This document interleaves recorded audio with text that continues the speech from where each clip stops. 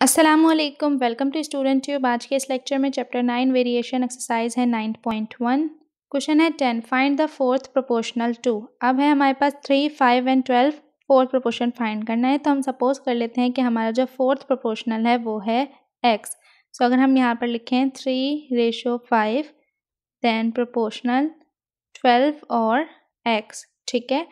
अगर हम देखें सो by product of means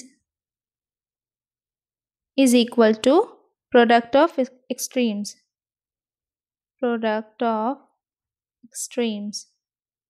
So 3 जो है वो x के साथ आ गया is equal to हो गया 5 multiply by 12, ठीक है।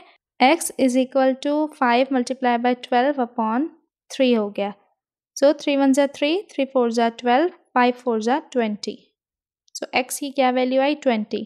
So the fourth proportional is 20, ठीक है। इसी तरह से सेम यहाँ पर अप्लाई होगा मेथड। हमने सपोज करना है कि वो वैल्यू क्या है x।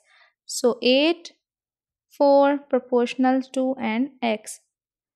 सेम इसी तरह से होगा by product of means is equal to product of extremes, और यहाँ पर 8x हो गया is equal to 4 multiply by 2, then x is equal to 4 multiply by 2 upon 8। So 4 1 जा 4, 4 2 जा 8, 2 1 जा 2, 2 1 जा 2, x इज इक्वल टू 1।